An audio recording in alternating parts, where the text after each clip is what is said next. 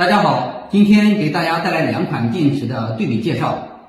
在我的右手边这块电池呢，是我们的13960S， 它是用于 P100 跟 V50 的电池，它的容量是960瓦时。在我的左手边这款电池呢，它是我们 P100 Pro 和 V50 Pro 的电池。这款电池呢，它是13970，那容量是975瓦时。大家从外观可以看，这两个电池外观几乎一样，反而我们的新款电池还矮一点点，重量也差不多。但是我们可以看到这个电池的这个外壳封装是不一样的，老款电池的孔是比较粗，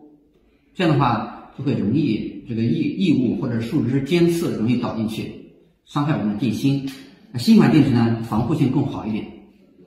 然后其次就是我们的把手，我们的把手盖。这个新款电池的把手盖更厚，而且这个材料也变化，这样的话就不容易提坏这个把手盖。最后就是电池的内部的那个电路板跟电芯的封装工艺，待会我们拆开看一下。我们把电池的外壳拆过以后，我们可以看到，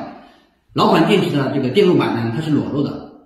外面涂了一层防护膜，而我们的新款电池呢，是一层灌胶的处理，这里面呢只露出来一个保险丝。我们可以看到这个电芯也不一样。这个新款电池的电芯的防护更好，而且底部呢是采用的是一个非常结实的一个总体连接，而我们的老款电池呢，它采用的是一个软性的一个包装，这就是我们两款电池的区别。